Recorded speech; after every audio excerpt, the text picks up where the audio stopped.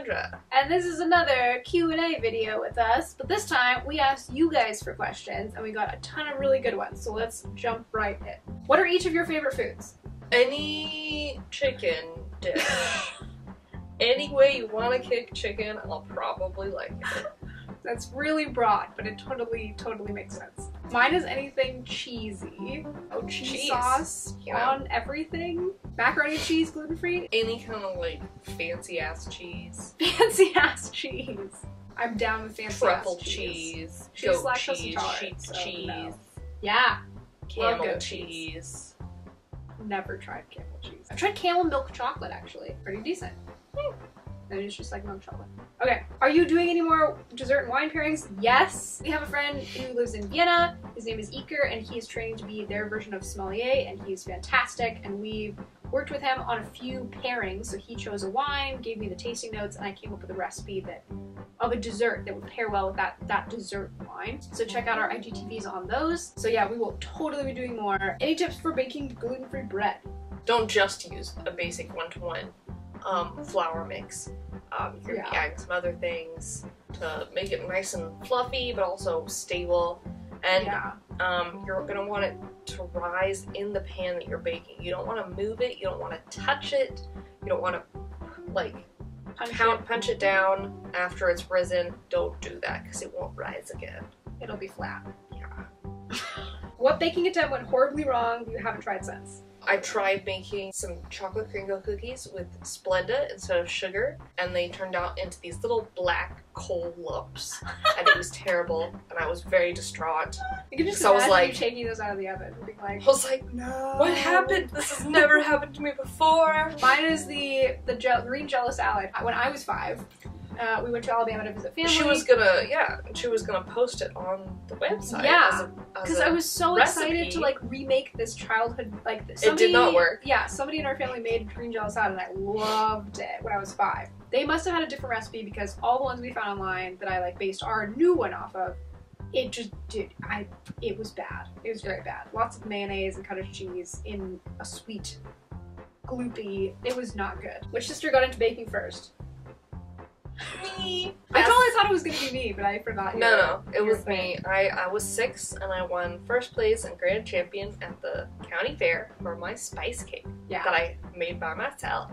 Okay, what was the thing you struggled with the most when you found out you were celiac? Well, the fact that it was 2004, there was like nothing gluten-free. Like maybe 1 or 2 things. At least in the US. And nothing was marked gluten-free. Couldn't eat out at all. I was 11 and you're just like, you can't share snacks with friends anymore. You can't go to birthday parties. I had to bring like containers of food to birthday parties because I couldn't eat anything. Yeah. So that sucked. Okay, what is your biggest recipe success? I mean, when I was 6.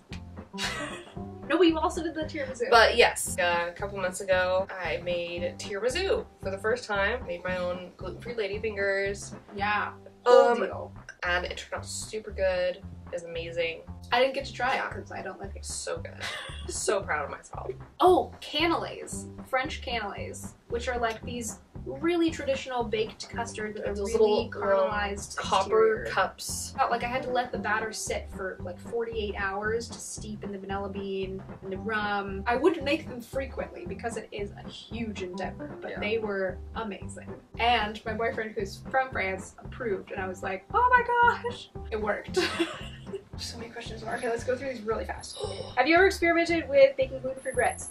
Yes. We answered that. Yeah. We answered that. I ate a gluten-free bagel stack. We have not done bagels. It's another rising dough. It's like my troubles with free cinnamon rolls.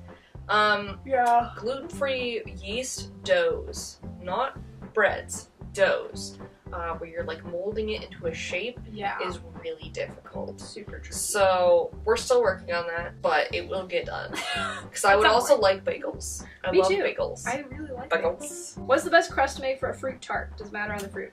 Ooh, I mean, you could do a patsuka. Stone fruits work really well with like nut crusts. Because it tastes good. Yeah, I was gonna say like even just a graham cracker crust or like a toasted pecan ground up crust or like a ginger biscuit crust.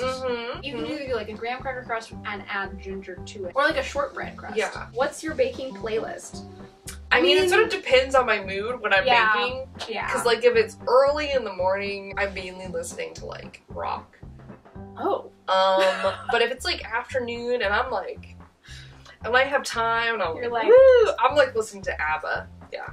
Oh, that's a good one. I listen to a lot of ABBA too, or what have I listened to recently? I have like a playlist of like a bunch of great soundtracks, like movie soundtracks. So if it's like I want to be inspired, I'm just like, oh, that's what I listen to. Or if I need to practice, I listen to my voice lesson playlist because it's like the songs that I'm trying to learn. Favorite vacation destination? Favorite? I mean, it sort of depends. If it's like summer and I'm like want to be standing on a cliff top in the sun with the wind blowing, like I'll go to like Italy or southern France. I know who asked this question. Vienna is definitely a great city to visit. It's gorgeous in the summer and the winter. It's like a winter wonderland, and it's a gorgeous summer, like, magical city. Switzerland is one of my favorites too, actually. Switzerland is beautiful. I went through Switzerland on a train, but I had food poisoning, so I didn't get to experience it. Next time. Do you have any pets? I don't have pets. I have 2 cats. I would like to have more, but that is all I have at the time. And then, yeah, the family has 2 dogs. The family has 2 dogs. Yeah, so when I visit, I get all 4, which is amazing. Yes. But then I go home to nothing. It's very sad. What's it like growing up in Oregon? We grew up in a very small little valley. It was nice growing up with no sales tax. Yes. It was a little concerning growing up not learning how to pump our own gas, which I had to learn. We got super lucky because there's not a lot of people in Oregon. Yeah. The population density is super low. It was super nice being like super into the outdoors because you get access to mountain lakes, hiking, like literally minutes from your doorstep. Yeah. And it's not crowded. Like I live in the Bay Area now, and every single time I go hiking, we see like 50 plus other people. And people are playing music and like talking really loud. And you're like, if you're in Oregon, you're lucky if you see one other person on the trail and they'll be like, hey, howdy, how's it going? And then like, that's it. Super friendly, super quiet. Like you have access to amazing outdoors areas and it's beautiful.